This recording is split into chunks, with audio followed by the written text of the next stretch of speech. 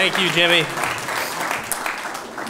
And I get the honor and the privilege to introduce our first speaker tonight, and it's actually the president of the Omaha Police Officers Association, Tony Connor. I'm sure many of you have gotten to know Tony over the years. I've had the privilege, the honor of getting to not just call him somebody that we work with, but to get to call him a friend.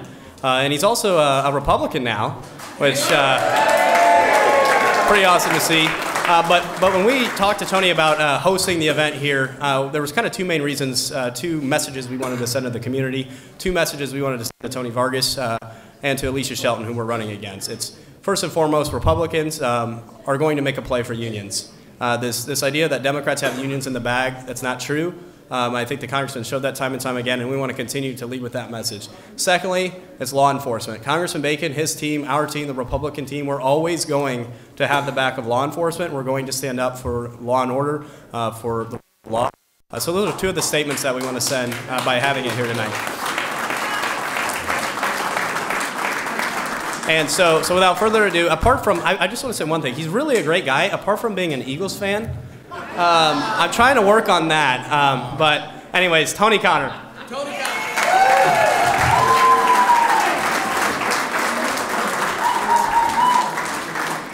Well, first of all, welcome everyone to the POA Hall. I'm really proud and honored to have you guys all here.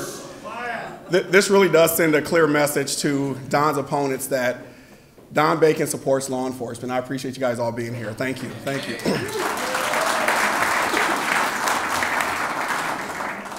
Don has always prioritized law enforcement. He's made us a priority in his bills that he supports. He reached out to me several years ago, and he didn't say, he almost demanded a meeting with us to get an endorsement because it was that important to him. After getting an endorsement with Don, he has prioritized law enforcement. He supports our bills, supports our issues. And one of the things he said that has always stuck with me, and I know I said this in my speech in the past, but this is the true thing that matters with exactly what Derek just said with the Republican Party truly reaching out to unions here in the future is, I didn't have to sacrifice my values in order to stand for what they needed. That's what Don told me, and that's what matters. What are your values? Clearly understand what your values are, and that's what Don has. He stood with his values, and it's so simple and easy to support law enforcement.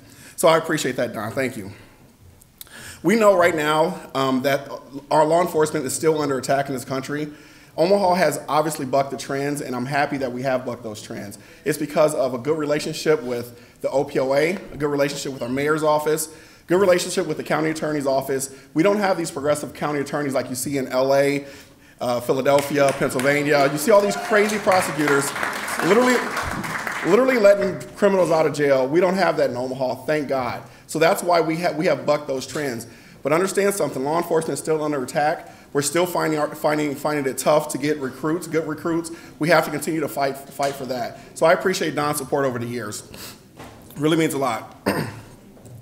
One thing I will add too, though, is just for one second, and I didn't want to talk too much about Don's opponent, but if you guys remember in 2020, we had a lot of issues with riots here in Omaha after the George Floyd incident in Minneapolis. His opponent decided to go on to social media, and his first thing was to attack law enforcement. He criticized us, made it like we were somehow the cause of the problems in the old market. Criticized and demeaned us. I tell you, as long as I'm the president of this organization, as long as there's blood pumping through my veins and there's air in my lungs, I will not let any politician stand on the back of Omaha police officers to elevate themselves. That will not happen.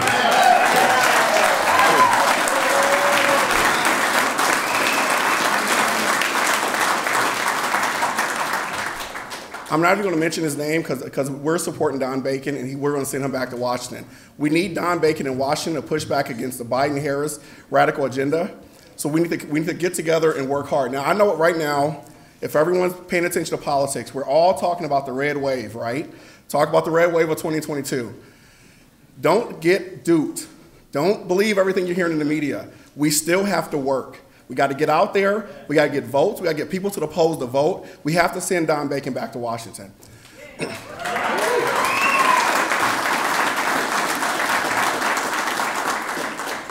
As Derek mentioned, I am an Eagles fan, and the Eagles do play tonight.